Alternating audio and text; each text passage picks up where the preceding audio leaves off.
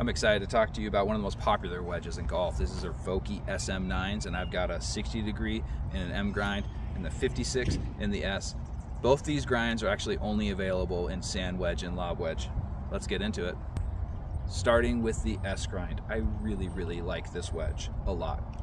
This is every man's wedge in my opinion. I think you could put this in the average person's hands on the average course and it's gonna work just fine. It's got 10 degrees of bounce, so it's kind of that sweet spot. It's got a teeny bit of relief shaved off the back. It's not gonna dig a bunch, but with that little bit of relief when you're by the green, if you wanna open the face up a little bit, it actually works really well and it will let it slide a little bit more without adding a ton of bounce. Big thing for me too is out of bunkers, this thing's awesome. I got the S grind here, so we're just gonna go to that kind of a tough little shot. The one of the water ball. It was actually only probably about 15 feet of green and way more to carry. So we'll hit this with a just square face though. Let's see if we can get it there. Go. And the wedge's fault. That's me. But I mean, feels so good on the turf. You can see there, it's just, it doesn't dig. It's got enough bounce. That 10 degrees is kind of that sweet spot. Almost getting it there, a little scared of it.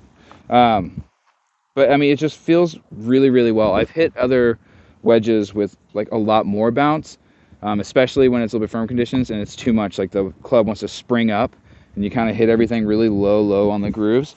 And I've hit wedges with very little bounce and like you would think they'll dig. It's like kind of scary. Like 10, I think this S grind really will work well for the majority of people. It's kind of a sweet spot, especially in a sand wedge. We'll open the face up here just a little bit again. S grind, it's full and it's just got this teeny little bit here recessed off. And it feels really good when you open the face.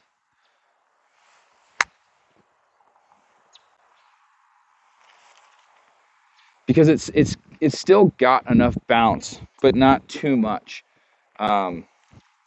It's just a really, in my opinion, this is my favorite grind. I'll just say it.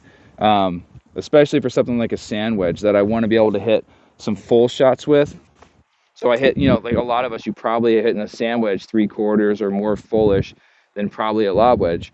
And so like having kind of a more traditional grind with 10 degrees of bounce, so you still get a good bit of bounce, it's kind of nice for those full shots. This thing still works really well around the greens. I mean, you can do a lot with it.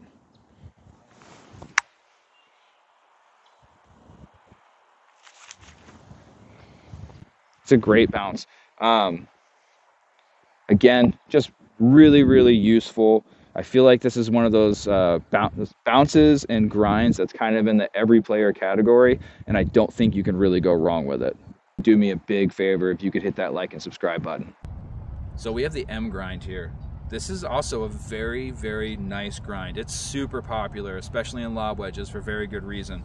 So one of the things you'll see is the back, it's got some relief just like the S grind does, but furthermore, it's got relief where it's shaved off on the toe, and most importantly, the heel is shaved off. So, especially in a lob wedge, what that means is I can open that face, and because it's shaved off here, I haven't added a lot of bounce. So I can slide under the ball a lot easier with this, and I can attest to that because it's got 8 degrees of bounce, so it doesn't have a lot of bounce already. And when you open the face for a club, traditionally, you're adding more bounce.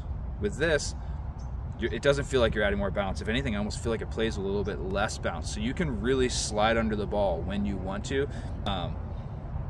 But just know, like with the M grind with 8 degrees of bounce, especially if you're playing soft courses, like this is gonna dig a little bit more than the S grind. This is a really handy club though. I like this around the greens a lot. And that's kind of why I use it. So we got the same shot here, and I'll hit this with a square face first.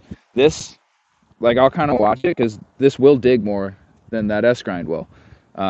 It's only 2 degrees of bounce, but the grind itself on top of that, in my experience, does make a bit of a difference.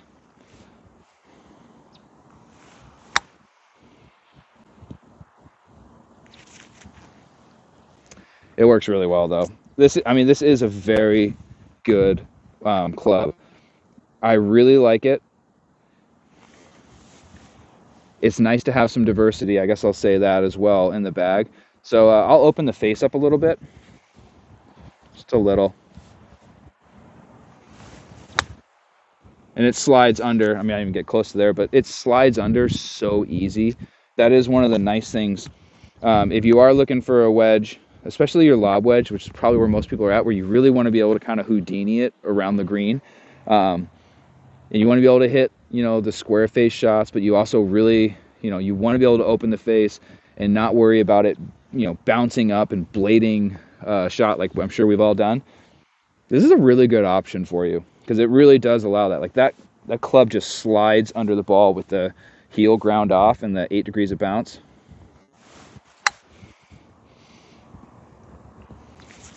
Like you can get down after it, and you can see the divot and the club here. So, I mean, it will dig in. So you kind of want to know that and get used to it, because again, when you open it up, because that heel's ground off, you're not adding bounce to it. Okay, so my summary and kind of recommendations. Both of these grinds are exceptional.